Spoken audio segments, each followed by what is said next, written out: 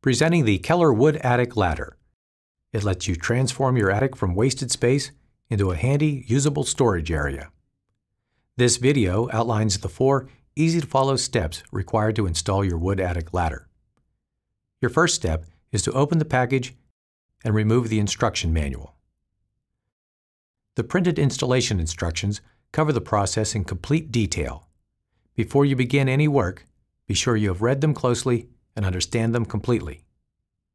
The instructions also list the tools you will need: a hammer, a step ladder, Phillips head and slotted head screwdriver, carpenter's square, tape measure, and saw. Also listed are the few additional materials you must supply: 3-inch lag screws, 16-penny and 8-penny nails, 1x4 temporary support slats, 2 pieces approximately 32 inches long, braces the same dimensions as the joist, and shims. And make sure that the wooden door panel is free of splits or warping, that the metal parts are not damaged, that all rivets are tight. If something isn't right, do not proceed with the installation. Contact your place of purchase or Keller Ladders. To install the ladder yourself, you must have sawing, squaring, and aligning skills similar to those required to install a window or door frame. Do not try the installation if you aren't confident of those skills. Hire a professional instead. In addition, you must have 2 people capable of lifting the ladder assembly into place. It weighs 60 pounds. Refer to the manual for the correct ceiling and opening dimensions. If your rough opening dimensions do not match the dimensions, refer to Step 4 in the instructions. Here are the steps you must follow to install this attic ladder.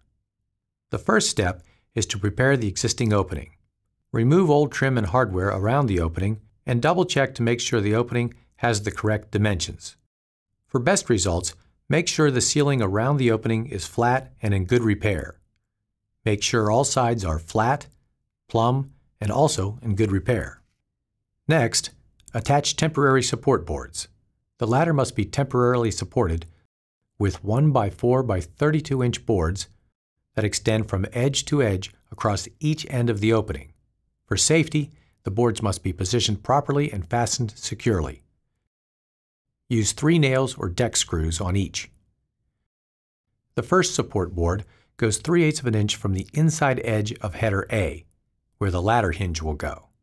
Then measure from the inside edge of the first support board 52.5 inches to mark where the inside edge of the second board will go. Fasten it securely with 3 nails or deck screws. Make sure all 6 nails or screws penetrate the header, so the support boards are firmly secure.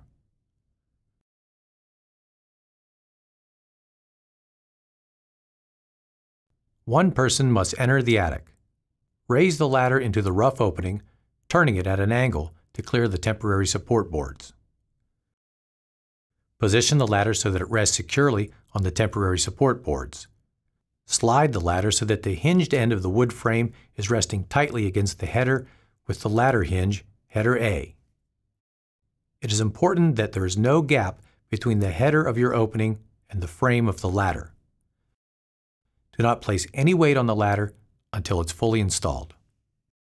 Using at least 3 evenly spaced 8-penny nails per side, temporarily affix the stairway in the opening by nailing, at an angle, the well sides to the adjacent joists.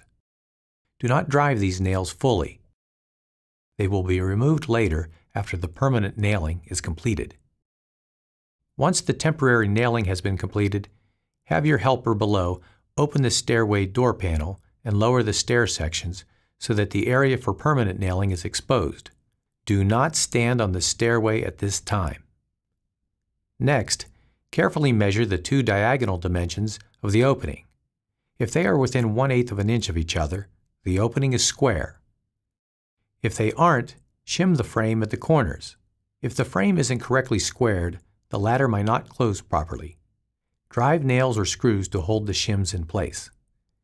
Now that the ladder has been properly placed, the next step is to mount it permanently. Make sure the stairway is square and level in the rough opening. Nail the sides, the jambs, of the stairway frame to the rough opening frame using 16-penny nails or 3-inch lag screws. Holes are provided in the pivot plates and piano hinge brackets.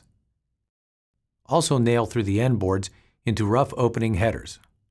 Finish the permanent installation by using nails or screws to secure the frame on all 4 sides of the rough opening. Use at least 3 evenly spaced fasteners on each box end and 5 evenly spaced fasteners on each box side. Make sure the door closes without interference. Readjust shims if necessary. For safety, trim any shims that stick out above the frame. Untie the cord and pull handle that holds the ladder sections together. Put the end of the cord through the door and double knot it. Next, you remove the temporary support boards. The ladder is now permanently secured into the opening. The next step is setting the proper height for the ladder. Pull stairway down, applying a pressure so that the hardware arms are fully extended.